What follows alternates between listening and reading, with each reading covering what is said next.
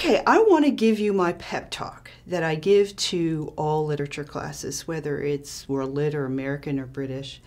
And I want to tell you my answers for why read old famous books. Now, I know that one answer, of course, is to get 3 credits on your transcript, but I have 4 other answers that I want to talk about.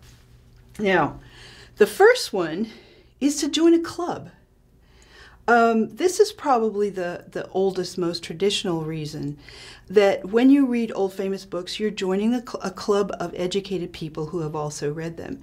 Now, back in the day when higher education wasn't as available to so many people, that club was really an elite group.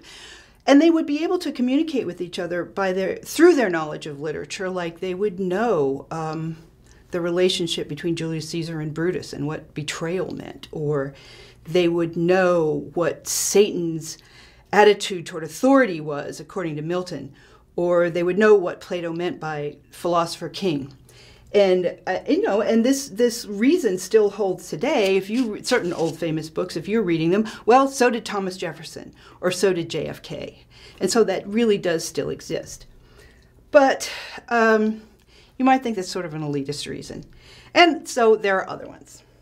The second one is that you really do learn a lot when you read things that are from long ago or far away.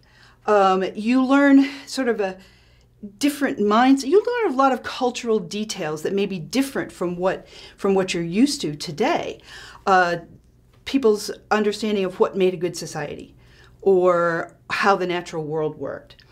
And when you learn these differences from different places or different times, it really helps you, I think, to escape what I call the tyranny of the present. There's a Roman philosopher named Cicero who said, "Those who don't know what the world was like before they were born will always be children." And I would extend that to say those who don't know what the world is like in some other culture, some other place, are also have that same sort of limitation. That if you don't know other possibilities, you can just think, well, everything's always been like this. It's just a given. It's just how it is. It has to be that way. And learning about some different cultures frees up your imagination and allows you to think of how things might be different in your future. And I think there's a power in that. So you learn a lot. The third thing is almost the reverse of the second, because we talk about learning cultural specifics that are different. The other side of it is recognizing human universals. And you might be surprised in reading old stuff how much does seem familiar, particularly in emotional terms or social relationships. Do you ever hear that there are certain topics of conversation that you shouldn't bring up in certain social situations? Well, somebody always pipes up, and this is right: religion and politics. You don't talk about that if you are having dinner with your significant other's parents for the first time, or if you're having dinner or a party at your boss's. Religion and politics, and I would add sex and violence.